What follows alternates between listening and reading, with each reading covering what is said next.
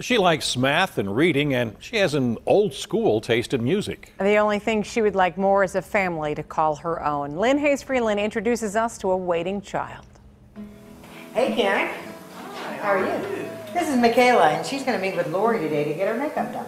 17-year-old Makayla is, well, a teenage girl. She has a lot of interests, but she loves makeup. Okay, so what do you want to do? Just let me do my thing? Yeah. See what happens? Makayla likes school. Math is her favorite subject, and English, well, her least. Why don't you like English? It's so hard.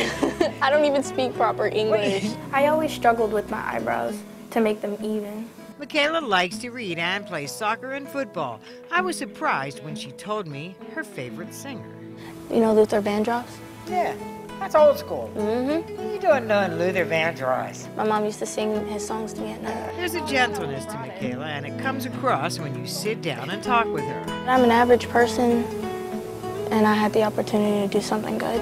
Makayla plans to go to college with a dream of one day becoming a computer software engineer.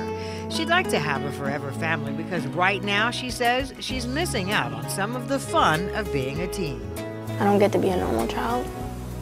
I don't get to experience going out with friends, going to movies. But what she hopes to do is to become a bright light in a family she can call her own.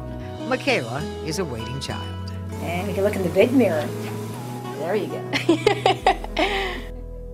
And for more information about Makayla and the other children looking for families, you can call the Statewide Adoption Network or go to kdka.com/waitingchild. Thanks to KDKA viewers, 60% of the children featured in our Waiting Child segment have found forever families.